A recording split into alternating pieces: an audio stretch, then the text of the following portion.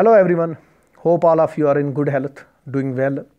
Today in this video lecture, we are going to discuss one of the important topics of Indian history.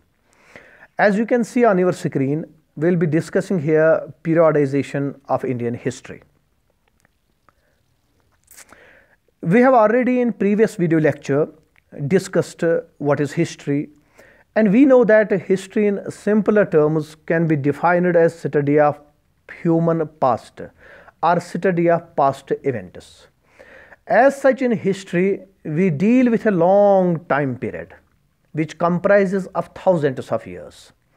In order to understand, study, comprehend changes in socio-economic, political aspects in a better way, we divide human history, we divide Indian history into different periods. This process of dividing history into different periods is called as periodization. Periodization makes study of history much easier.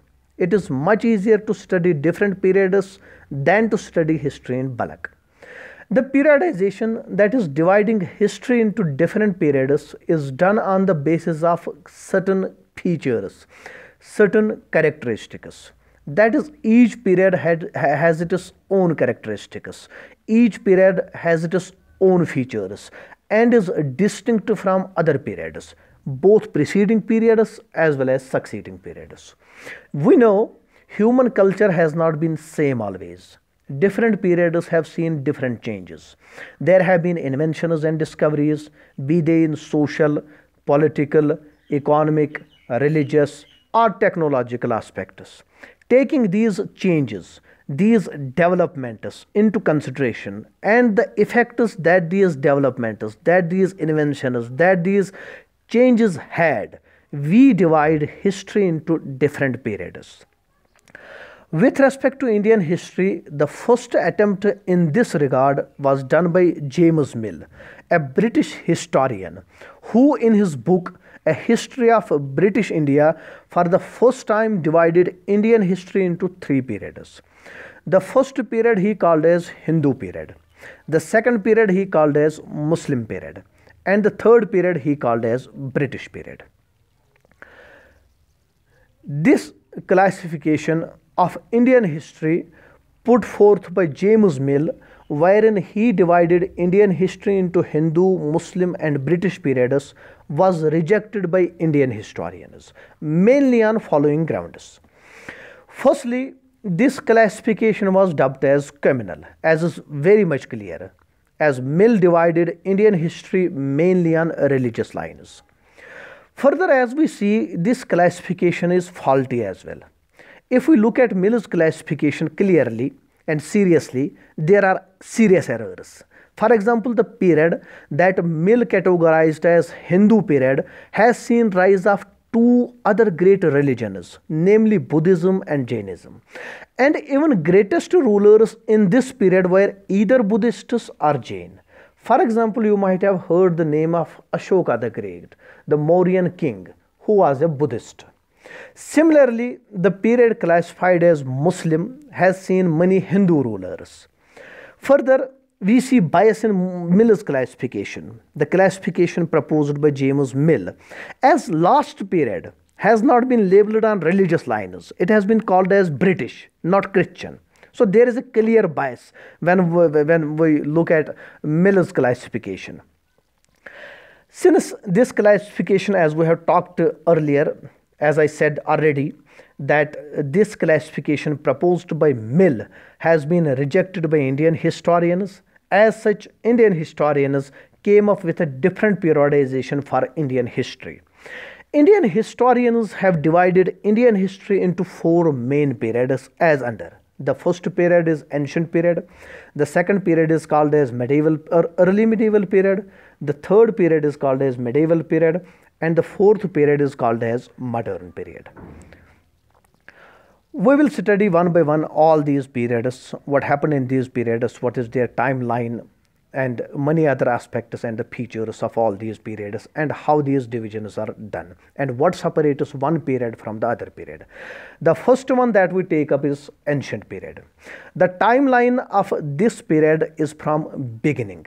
that is from Paleolithic culture, which is the first culture and from where we begin study of Indian history, till Gupta period, that is till 6th century AD. This ancient period of Indian history is further divided into sub-periods, namely prehistoric period, proto-historic period, and proper historic period.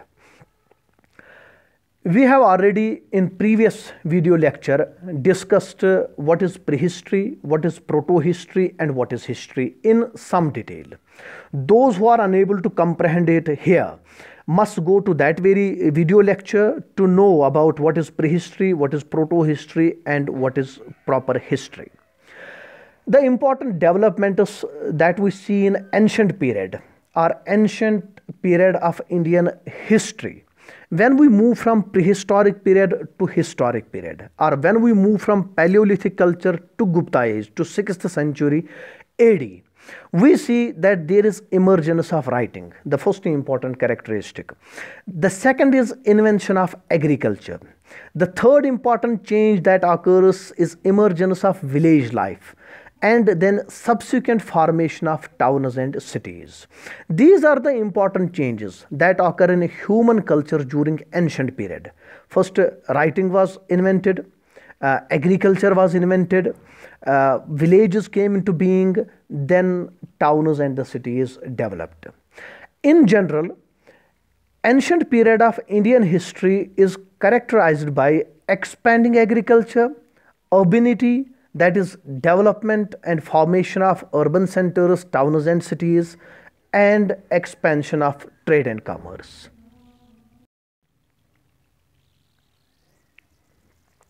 The second period of Indian history that we have is called as early medieval period. After the decline of Gupta Empire, ancient period of Indian history ends. A new period begins called as early medieval period. This period ranges from 6th century AD, where ancient period ends, and lasts till 13th century AD, when a new period begins. Here, from 6th century onwards, a new socio-economic political system emerges and continues to dominate Indian history till 13th century. This new system is called as feudalism.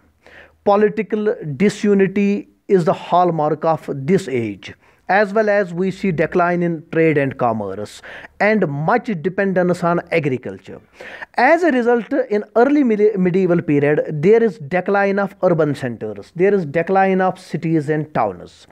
These characteristics distinguish early medieval period from ancient period, where there was no feudalism and there is feudalism in early medieval period. There was expansion of agriculture, trade and commerce, whereas there is no such thing in early medieval period. In fact, all these activities, that is trade and commerce, come to a halt in early medieval period. However, the important point to note here is that feudalism does not emerge all of a sudden in early medieval period. Its signs can be found during Gupta age, though it became more profound after Gupta period. Early medieval period of Indian history has been labeled by Indian historians as dark age in Indian history. The third period of Indian history that we are going to discuss is medieval period. In the 11th and 12th century AD, India was invaded by Central Asian powers, first by Mahmud of Ghazni and then by Muhammad Ghori. Mahmud of Ghazni raided India some 17 times, looted the wealth and returned back to Ghazni. He had no ambitions whatsoever of establishing his empire in India. But the second invader, Muhammad Ghori, did so. He conquered various regions of India and established his political control on Indian conquests through his most trusted general, Qutbuddin Aibak. Muhammad Ghori died in 1206 AD, and his governor in India, Qutbuddin Aibak, took control of his Indian conquests. Thus was established what is known as Delhi Sultanate in 1206 AD.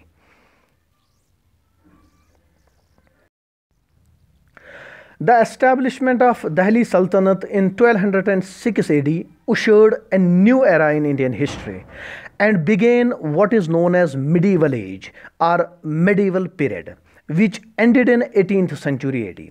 The beginning of medieval age or medieval period in 1206 AD put an end to the previous age, that is early medieval period. This period saw revival of trade and commerce, urbanity, developments in agriculture, and science and technology, thus ending the Dark Ages in India. As well as we see new political and administrative setup influenced by Islamic political system were established in India. The socio-religious milieu of India changes with the coming of Islam and new language Persian.